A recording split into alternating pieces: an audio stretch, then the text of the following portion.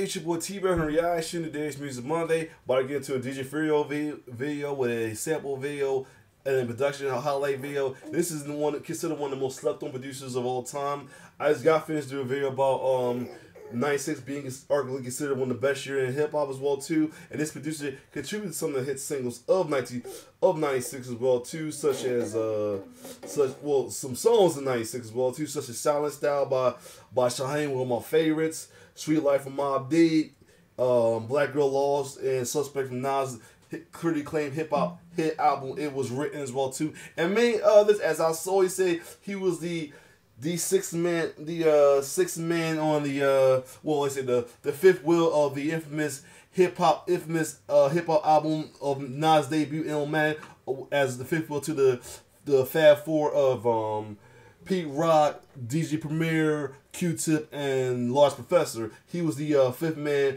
who did the beat for his single "Life's a Bitch" as well too. And many other great hits as well too through the years. So anyway, we want to check out the video about one of the all-time underrated hip hop slept on producer of all time, L.E.S. That's who is, I think he's from Queens. Let me see. Yeah, from Queensbridge. From Queensbridge. So anyway, without further ado, let's check it out. L.E.S, a real slept-on hip-hop producer, but he's produced some big tracks during his career for people such as Nas, AZ, Will Smith, Big Pun, and Fat Joe. Yeah. In today's video... let me see, yeah, you're going to find out in a minute what song he did, so yes. I'm going to be looking at some of the big tracks he's produced, as well as a sample. He produced a good amount on the Big Willie Style, so yeah. That's awesome. That's probably why that album was so awesome. It's used to create them. If you want to download any of the background beats that are playing throughout, just click the first link in the description or pinned comment. No, you can't do that. Let's start things off with a great track that came out in 1996. Oh, you okay? Somebody did this before that? You just a boy, you not Royal Flush. Because I told you this sample to Coke Boy.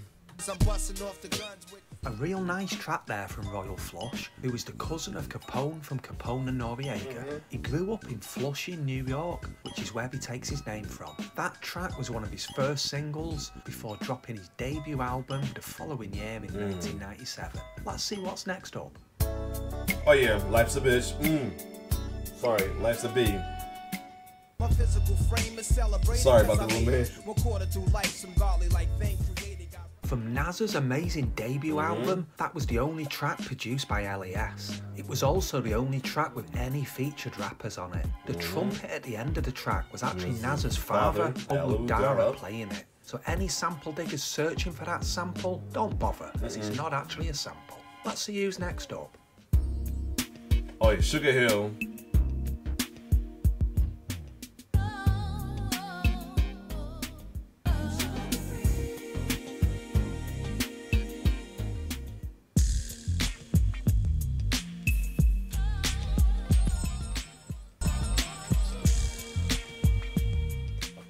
Great combination there of a direct sample of the music and then singing similar lyrics and melody on the chorus. It was from his debut album Do or Die and is his best commercial hit of his career. The single was backed up with Rather Unique, another really great track that was produced by Pete Rock.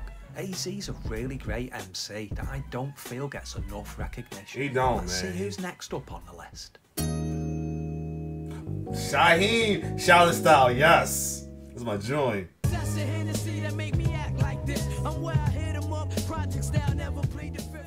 Shaheen started out at the age of 14 when he appeared on the Garden Freestyle along with Big Daddy Kane, Big Scoob, Biggie and Tupac. He grew up in Staten Island around the Wu-Tang Clan, who worked with him on his debut album in 1994. He's released several albums but never really had any huge commercial success. Jay-Z said he looked up to him in admiration when he released his autobiography in 2010. Let's see what the next track is.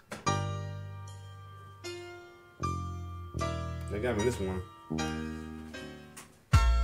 Oh, Crack Attack.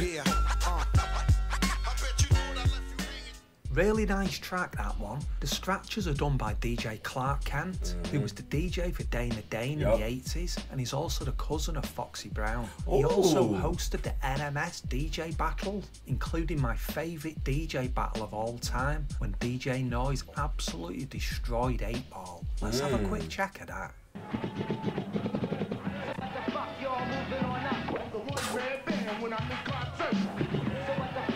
These are always this has influenced me to be a DJ as well too. Then never got that great as a DJ, but I always loved watching the DJ battles, man, for real. Growing up.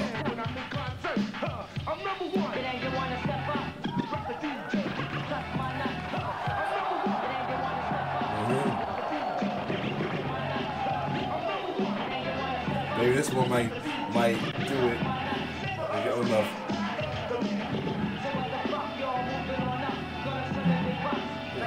No, I want you breaking the key. Gently place the balls into the mat. That was the dope thing about DJ battles, though, with the little scratching in the diss words and all that. But man, it was talking samples. It was so awesome about that, yo. Absolutely hilarious, that, even after all these years. Let's see what's up next.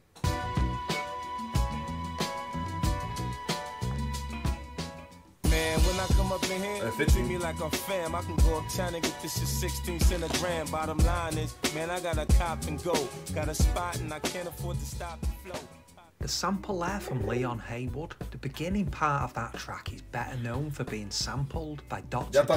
I thought so, yeah. G-Thang. That 50 Cent album was a promo that was first released in 1999, but the album has never had an official release. It was intended to be his debut album on Columbia Records. Where you got they shots. dropped him before releasing it after he was shot many times. Let's see what the next track is. Sounds familiar. Okay.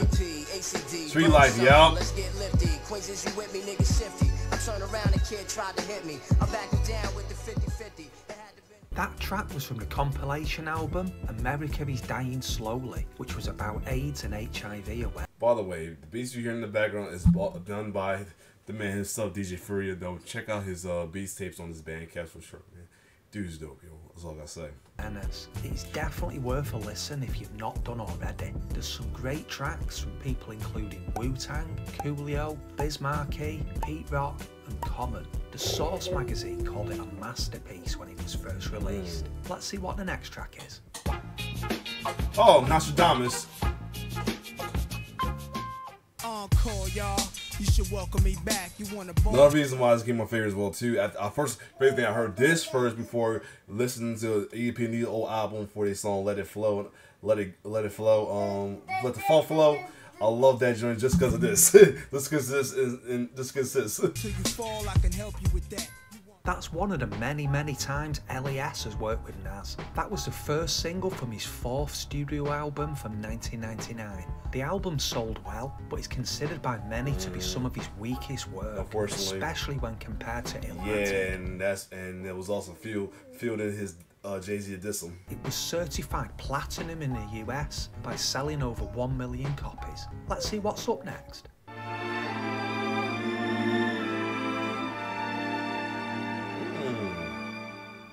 Yo, it's the glamour life. Yeah, that's not familiar. Players who ain't half as nice, way to put the sacrifice. A great posse cut from Big Pun's debut album. The track featured Armageddon, Cuban Links, Fat Joe and Triple Cells. The sample was taken from George Benson, who's very popular for sampling in hip-hop. Probably his best known sample is on I Get Physical by Pete Rock and CL Smooth. Both great 90s hip-hop tracks. Let's hear the next one. Ooh.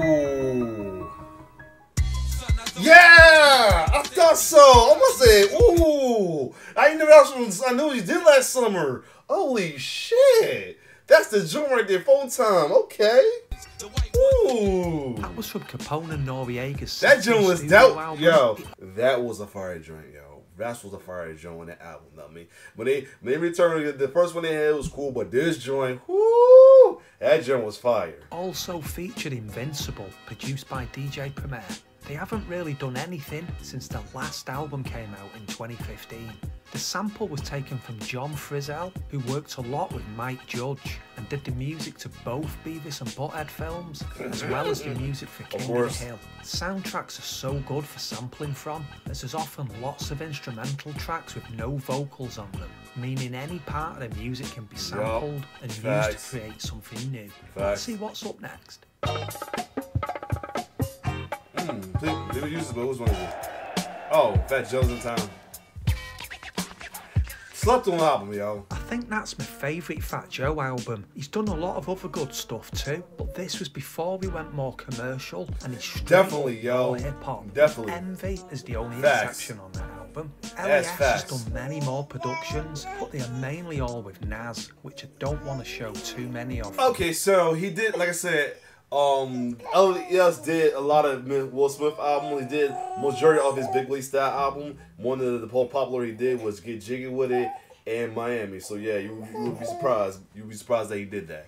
So yeah, this was a good video. The highlight one of the most underrated hip hop producer of all time, and he is definitely show, and that is L.E.S. But other than that, if you like my blah blah blah, if you like my reaction, like, share, subscribe to my YouTube channel. If you like my little man activity in the video, like, share, subscribe to my YouTube channel. It's your boy T-Bear signing off. One love.